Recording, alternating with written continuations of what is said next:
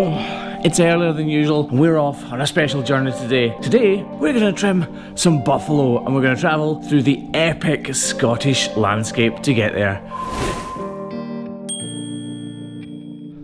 So like I said, we are just about to set off on an epic journey. I say epic, it's about a 4-hour drive from our house. Normally we don't travel that far to trim cows' feet, but we thought we'd make an exception to trim these beautiful buffalo. So let's get in the car, get a McDonald's breakfast, and get there. We live in the most incredibly beautiful part of Scotland. It is absolutely gorgeous where we live, and this is the A75, the trunk road that runs right through the middle of it, and where you can often find my trusty Ranger towing the KVK. You can find loads of beautiful castles just like this right by the side of the road.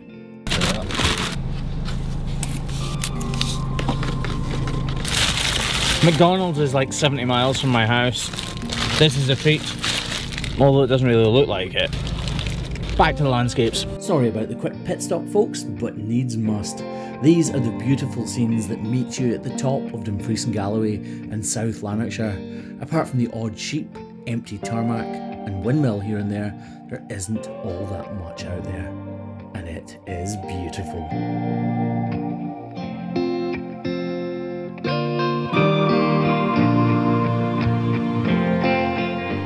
Okay, so a bit of an update. The McDonald's was fantastic, the landscape was awesome as you've just seen. What's not so good is that my dashboard looks like a Christmas tree. Please visit your dealer for service. That's right, the Ranger has broken down.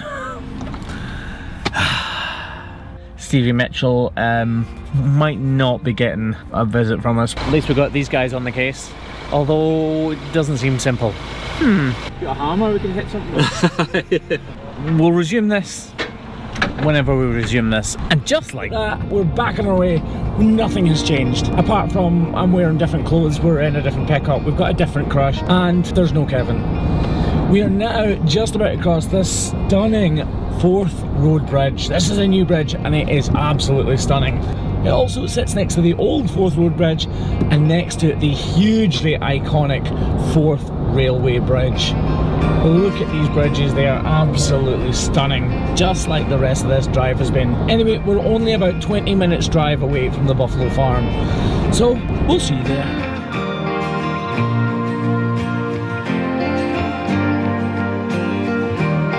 Just like that, I'm losing my voice for some reason, but we are here at the buffalo farm.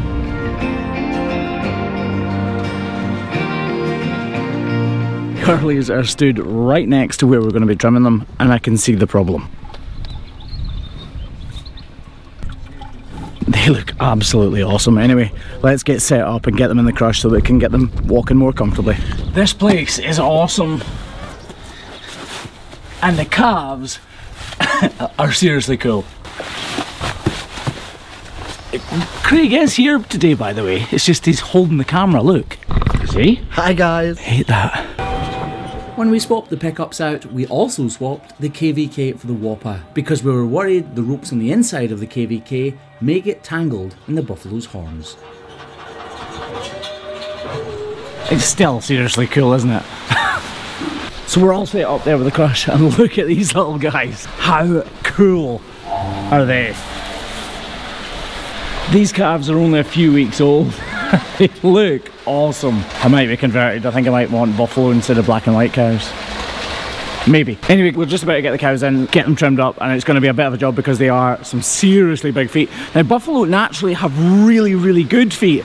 These are genuinely a break from the norm. Stevie's actually only ever had a hoof trimmer in once before because he's only ever needed it once before. So these two cows are definitely the exception to the rule, but they are uncomfortable and they do need trimmed, which is why we're here and we're going to get it done.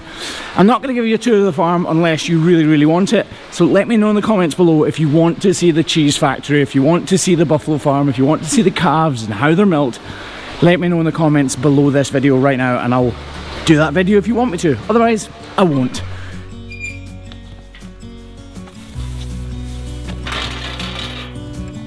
Come on.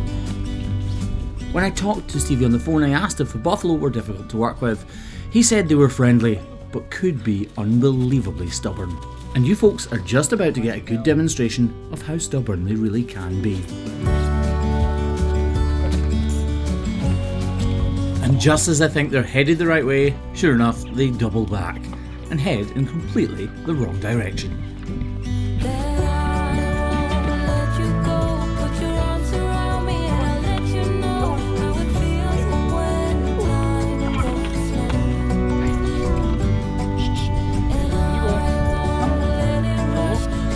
Stubborn.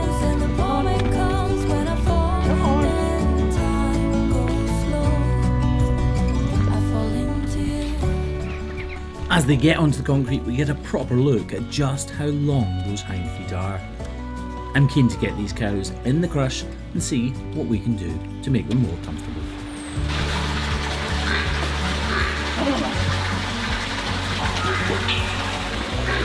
Come on, lass. Craig has substantially more body mass than me, so I recruit him to help me into the crush with this first buffalo.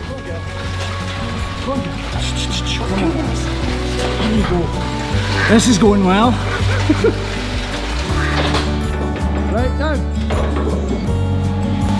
That was easy.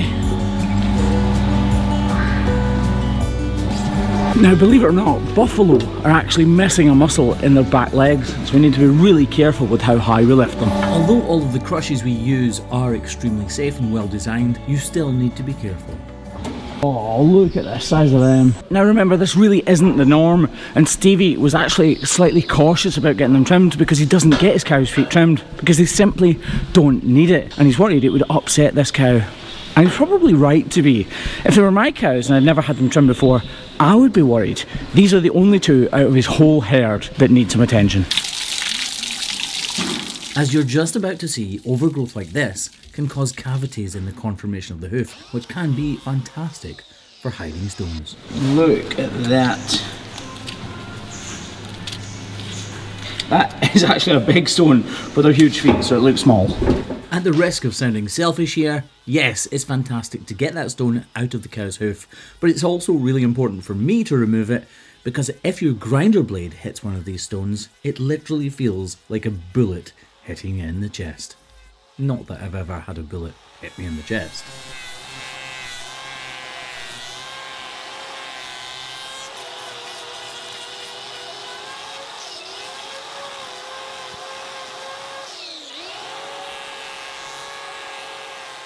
I'm sure you're all entirely bored of me saying this, but when a cow has feet like this, they're not the norm inside.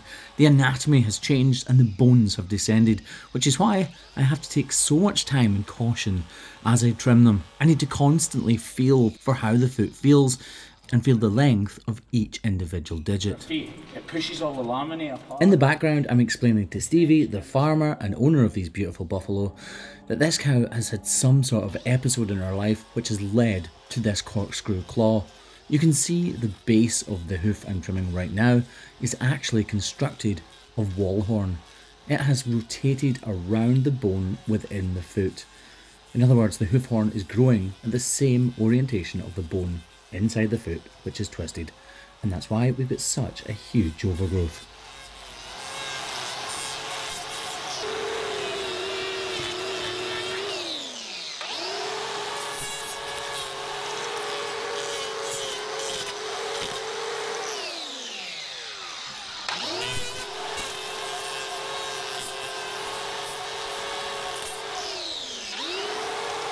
If this is the first episode of the Hoof GP you guys are watching, then please note this is not how you would normally trim a cow's hoof.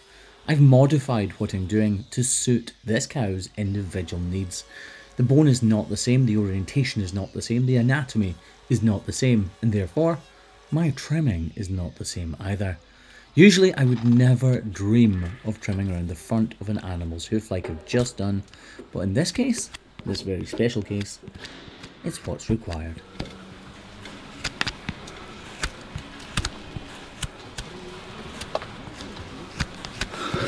These cows' feet are different inside, and that's why I'm taking longer to trim them, because I need to be very careful and keep feeling my way around them so that I don't make any mistakes.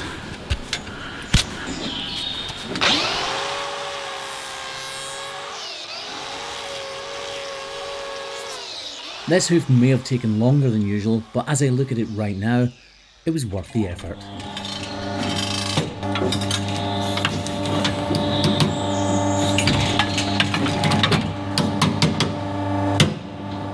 Again, the order of the day is softly, softly, gently, gently, even although she doesn't really seem like she wants to play ball. This hoof is just as big as the last one, but it is not as big as the next buffalo due into this crush.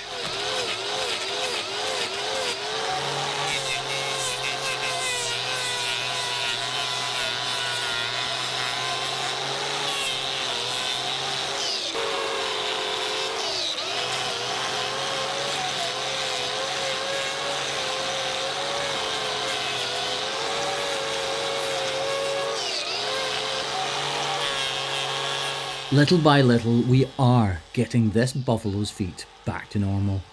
Not that she's probably got any idea of what it is we're actually doing, but when we let her out of the crush, she's going to know exactly what's been happening. And hopefully, she'll be dancing her way all the way back to the field.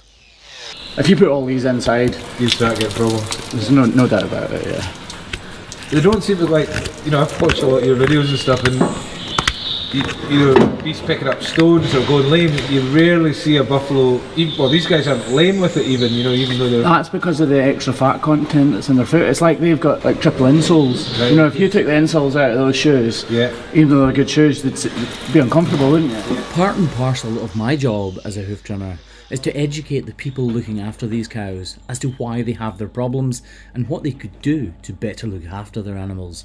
So I'm constantly talking to people just like Stevie as to what is going on with the cows they see before them and what else they could be doing to improve their environment. One buffalo down, one very dear one to go. Keep going, that's it. Keep going, don't stop. Keep going. As we put this old girl into the crush, I notice something strange happening with her eye, and wrongly assume that she's blind in it. She's got like a blue eye or something, a white eye. Silage eye, is it? No, it's not. It's pigment. She's not blind? No. That's a fully functional eye. Wow. Yeah, it's quite a... Oh, it's like lacking pigment. It's lacking pigment or something, but it's quite common. Now, she may not have anything wrong with her eyesight, but she has definitely got some hugely overgrown feet, which will be causing her a huge problem. Hold your hand up, look at the size of your hand, and then think about just how huge these feet truly are.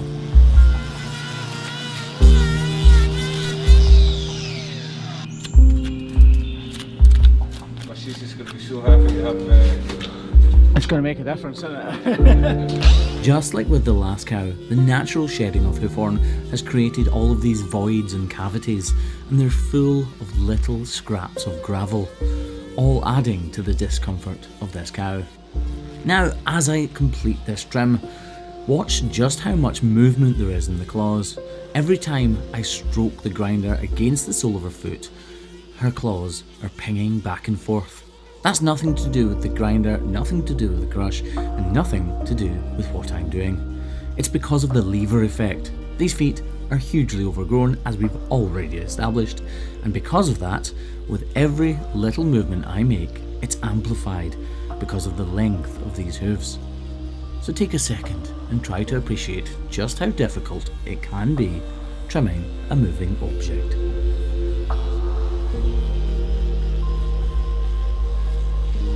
And again, just like with the last foot, we need to constantly check our work.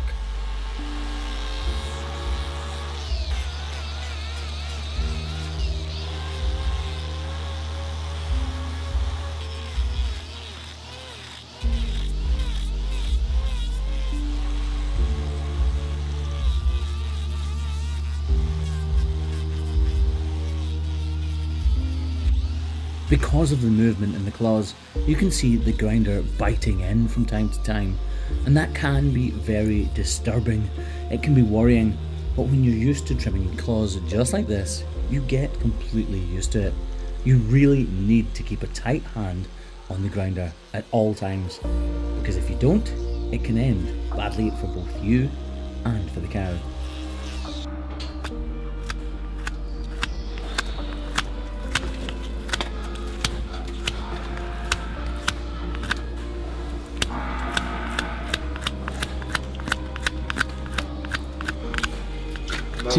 Funny thing that's different is that they have a smooth tongue rather than a rough tongue. Oh, do they? I was genuinely surprised by that fact. You learn something new every day. Folks, we've seen 3 fairly long and overgrown hoofs, but we've saved the best for last, or rather the worst for last, depending on what way you look at it. The 4th and final foot that we're just about to trim is colossal. Oh.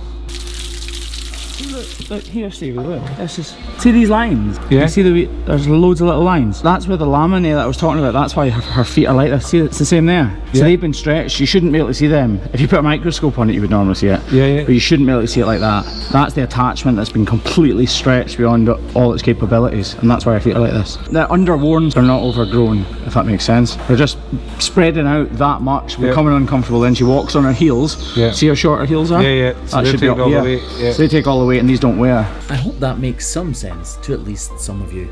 And if it doesn't, I'm about to do a demonstration once we've finished with this cow, outside with Stevie. It's a little impromptu, I will warn you.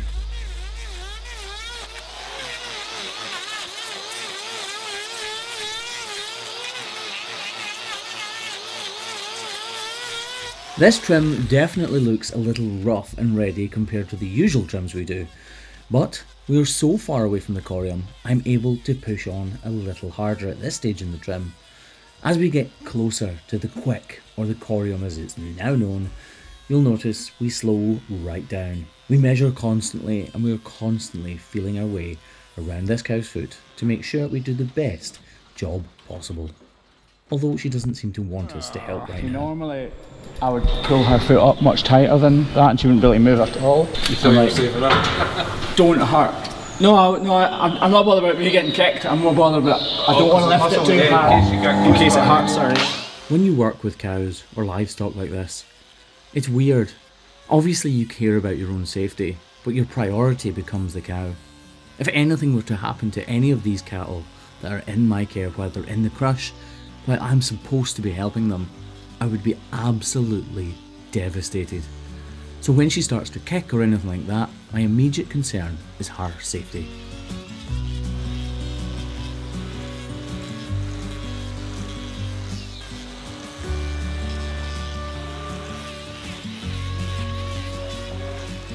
Now that I know she's getting stressed and anxious about being in the crush for a long period of time, hopefully you'll notice that my actions have sped up somewhat. That's because I'm desperate to do a good job, but also to get her out of the crush so that she calms down and feels more comfortable and is way less likely to hurt herself. You have to remember, these animals are incredibly strong.